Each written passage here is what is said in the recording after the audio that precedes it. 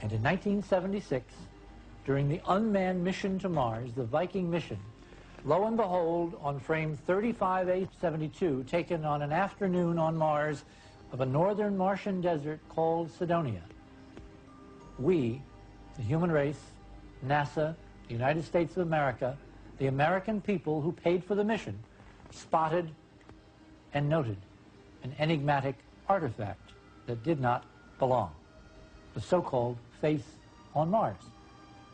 Now, many things have happened in the ensuing years, but I wanted to show you the original data to show you how far we have come, because, of course, the official response when this photograph was first presented to the media and to the world was that it was, in fact, a trick of light and shadow.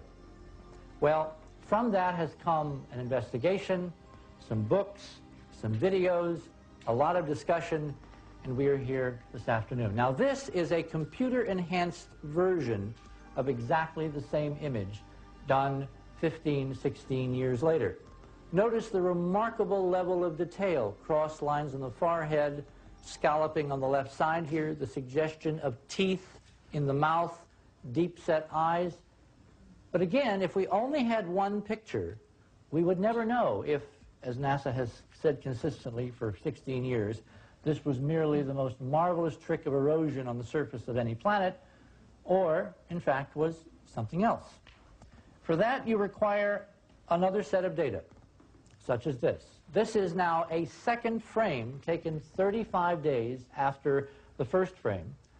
And DiPietro and Molinari, two imaging engineers at the Goddard Space Flight Center who got into this very early on in 79 and 80, they were the ones, not NASA, to cull through the 60,000 Viking images in the archives and to find this picture. And when they processed it, lo and behold, this object turned out to be remarkably bilaterally symmetric.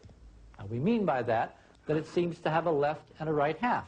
There appear to be two eye sockets, the mouth goes through, the hairline appears to go around, there's proportion symmetry, about 95%. Now, facial expressions we see in mountains or in landscapes here on Earth are inevitably perspective shots, profiles, where if you move 100 meters one way or the other, they go away.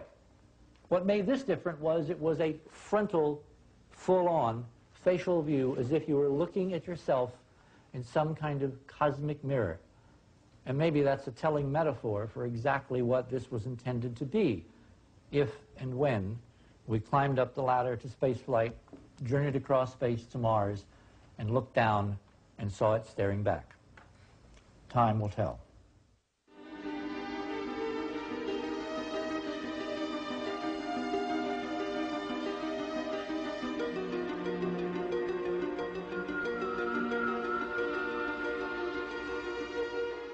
For the last 9 years, the argument has raged regarding the reality of this object as a constructed artifact. Well, our focus has now begun to shift. We're looking more at the meaning of this object, including a possible connection with the Earth.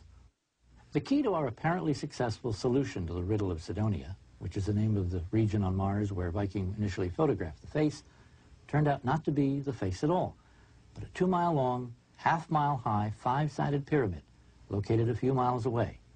It was Eero Toren, our team member on loan from the Defense Mapping Agency, who cracked the code, because Toren found, when measuring the internal geometry of the D&M pyramid, that it contains incredible geometric structure, fundamental mathematical constants, which in the universe are the key to signifying the presence of intelligence. This is the Sphinx. We're now looking at a structure, a magnificent, monumental work of art created at a time when nobody else on planet Earth is supposedly able to do anything of that magnitude or scale. There's no other contemporary civilization to pin it on. So who did it? And before you say Martians, just sit there and listen, okay? Okay, I don't want you to leap here. Science has now opened. I mean, rigorous science has opened the doorway to what, in I think it was John's parlance, the dreaded A word, Atlantis. Is it conceivable that the mythos that came down to us through Plato, speaking of a prior high civilization capable of things like this, is maybe not a myth. But in fact, we're seeing at least one surviving, albeit very ancient, artifact that you can touch of that halcyon day when we could do things that we no longer can do. Something ineffable brushed an earlier phase of human history and left a monument that recorded in some form the echo of that signal. The basic model of the Sphinx is this lion-man interface. We began to look seriously at the possibility that there was more than a passing connection between this awesome structure and the monuments of Mars. Well, take a look. As you progress through the various imaging enhancements, this is high sun now, all right, you can very definitely see that this guy has a simian proto-human look. What you then do is you take the halves, all right, and you fold over. All right, let me go back one. You fold over this half, all right, onto that half so that you can actually get a mirror image, and it's very definitely primitive hominid. It's not Marilyn Monroe or Paul Newman. Why is it primitive hominid? Might it have something to do with how old we think this thing might be? Circa 500,000 years. Hold that thought. Then what we do is we go back to the original, all right, and we then take the right half and we do the same thing. We fold that over and we get this.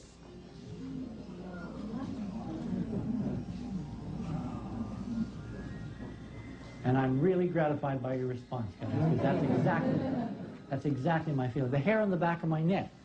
When I realized that what we were looking at in the monument of Mars, the face on Mars, was the fusion of the hominid and the feline, the fusion of this persona. From this, I realized that what we were seeing was, of course, sphinxes, literal embodiments of sphinxes on two worlds linked by the fundamental constants of Cydonia over and over and over again.